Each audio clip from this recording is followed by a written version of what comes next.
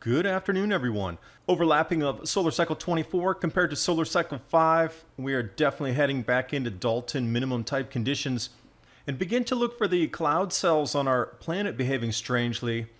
Snow in the Carpathian Mountains, Eastern Europe, 400,000 lightning strikes in a 24-hour period over Europe as well. Beautiful images of the incredible frost across Australia, Russian fronts. Over the US, something that looks like an inland hurricane. And during the grand solar minimum, you are going to have to grow some of your own food. If you don't know how to do that, here's some starter guides from trueleafmarket.com, free for you to learn even the first steps in getting ready. How about sprouting sunflower? It's one of the easiest. You'll find the Adapt 2030, trueleafmarket.com, link below in the description box, as well as all of tonight's video links and images.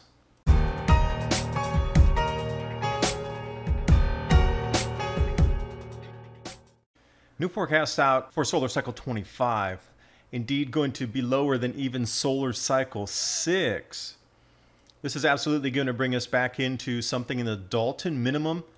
There was a full rundown in the article about areas on the planet that is going to freeze first. I'll bring that to you in the next video. But this is what they did comparing the solar cycles.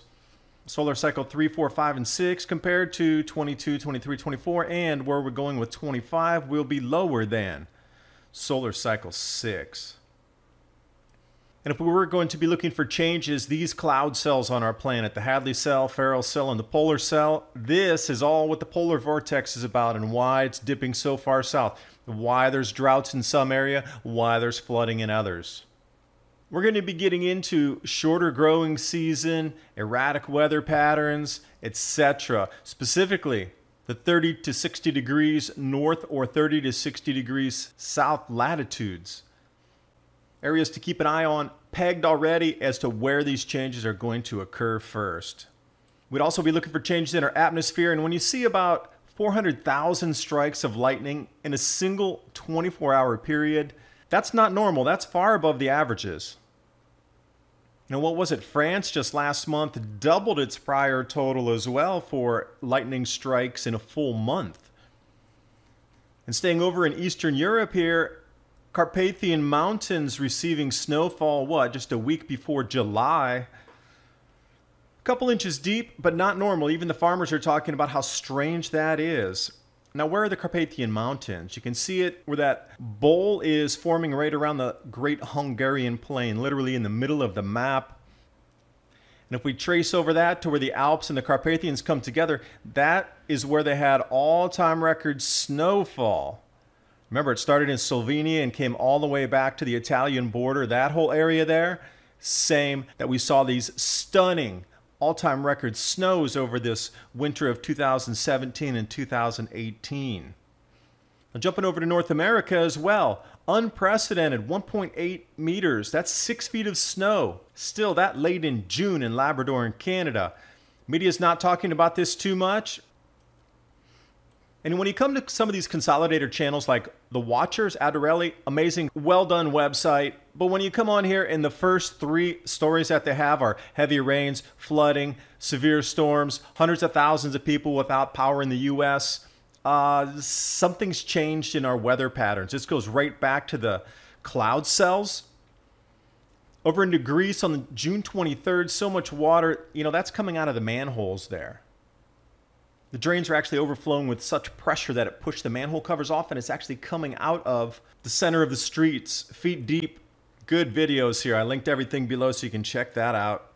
And over into Russia, spectacular shelf clouds rolling in, preceding the front. Also something anomalous over the United States over the last couple of days. It looked like a cyclonic spinning pattern right in the center of the U.S. This is off the GOES satellite, but that vortice pattern is very pronounced. You would see something more like this in the winter, not the summer.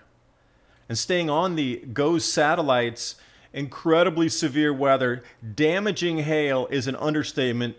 That dark green spot that you're seeing there, look for tornadoes, look for massive hail, and look for ferocious winds at possibly 90 to 100 miles per hour preceding this front. Couple different views for it here. This is the mid-level water vapor. That dark green, the darker it gets, the more intense it is. And then we can come over here with what you're kind of used to with the cloud tops where it turns black.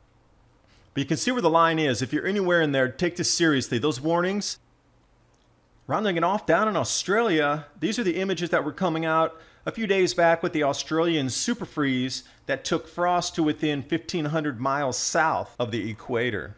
This is on Ozpolitik. Bobby's running the mini ice age page over there. That's also linked below. There's an enormous amount of images coming out. I pulled some of just what I thought was the most stunning sunrise images here with the frost dusting everything in its wake. Stunningly beautiful. Thanks for watching. Hope you got something out of the video. With all the Solar Cycle 25 forecasts coming out, I'm going to try to bring you more of those videos throughout the next week.